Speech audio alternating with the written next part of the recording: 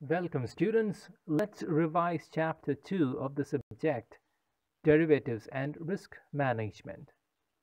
Questions will be read out and you will have 7 seconds for each question to respond to. So let's begin. A composite risk measure that incorporates interest rate, inflation, credit, forex, etc. into one consolidated figure.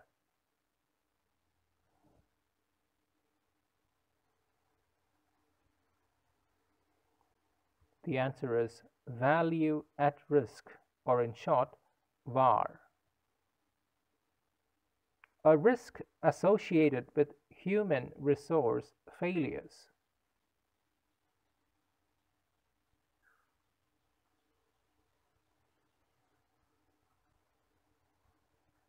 The answer is operational risk.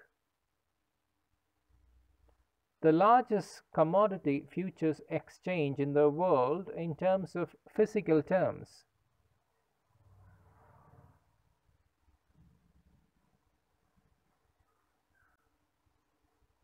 The answer is New York Mercantile Exchange. At 99% confidence level under standard normal distribution, what is the value at 99%?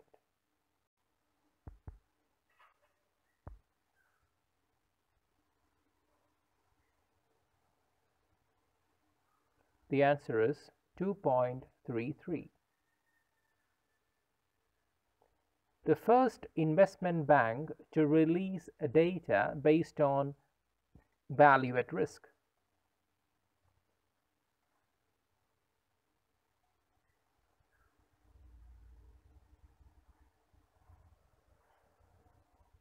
The answer is JP Morgan.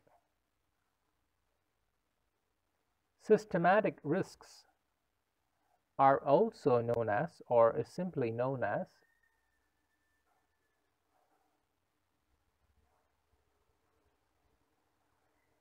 market risk. The next question. Spot price minus future price will give you what?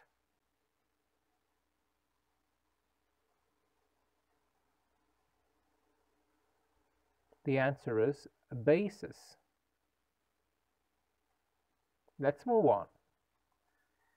Instruments used to reduce risks in a portfolio.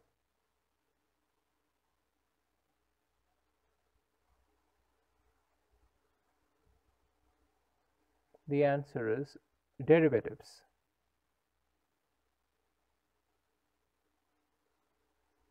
The risk that occurs due to volatility in currency.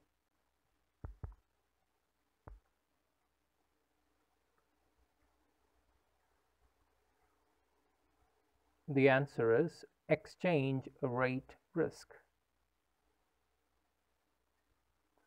The chance that an investment's actual return will be different than expected is called what?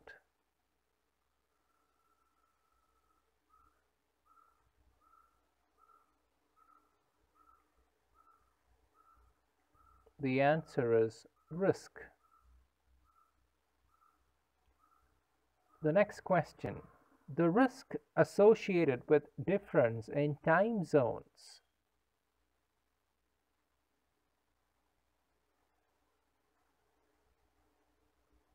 The answer is settlement risk. The next question. Assumption based on the fact that stock returns are distributed on Gaussian's concept.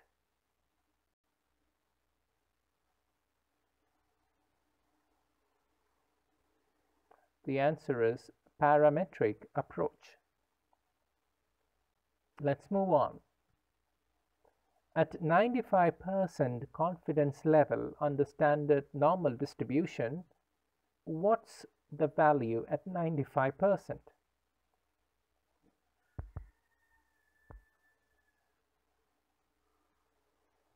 The answer is 1.65. A risk associated with insufficient documentation.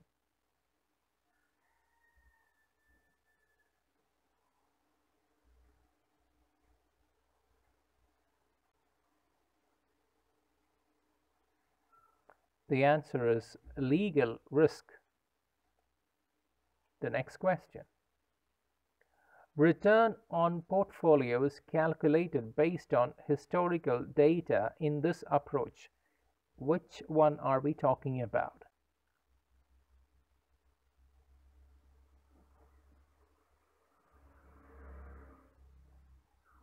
The answer is non-parametric approach. The next question is about a mathematical technique. A mathematical technique which is used to estimate the possible outcomes of an uncertain event, where the experiment can be repeated thousands of times to produce a large number of likely outcomes.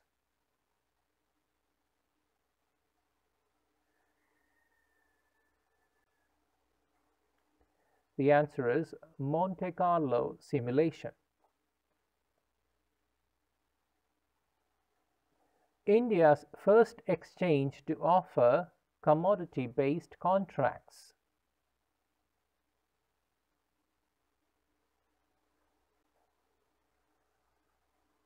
The answer is Multi-Commodity Exchange of India, or in short, MCX. The next question. Which among these is not a limitation of value at risk?